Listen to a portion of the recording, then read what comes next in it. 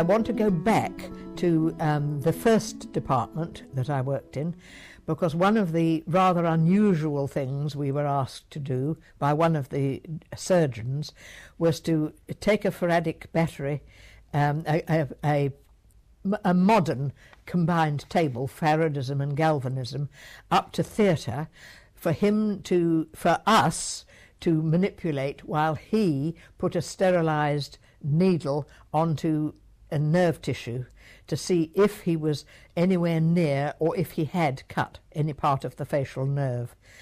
And I suppose we did that about 15 times, and I very much doubt if anybody does that now. But he didn't cut any bit of the facial nerve with the way he operated on. And also back in the early days in there, we used honey on pressure sores and varicose ulcers and things. Now, there's this man up at Waikato University who's doing an awful lot of research into Manuka honey, and the whole world thinks that he started treating with honey. Honey has been used for decades on wars. The early Egyptians used honey on sores and things. But we used to go along to the kitchens with a saucer, and they gave us a spoonful of honey on the saucer, and we went back and we put it on some of these wounds. It was some of these very indolent sores.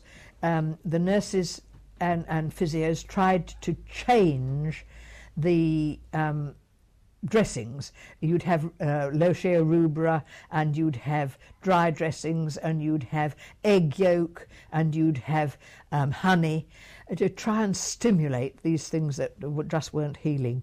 So we were using honey for a long time.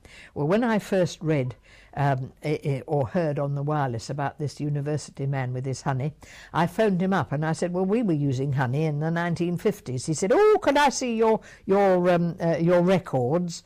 And I said, no, physios only keep records for 5 years. So he wanted to know all the ins and outs, what honey we'd used. Well, we'd used honey out of a pot.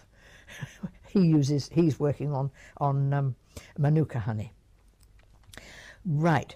Now, I would like to tell you about some of the things that our department started.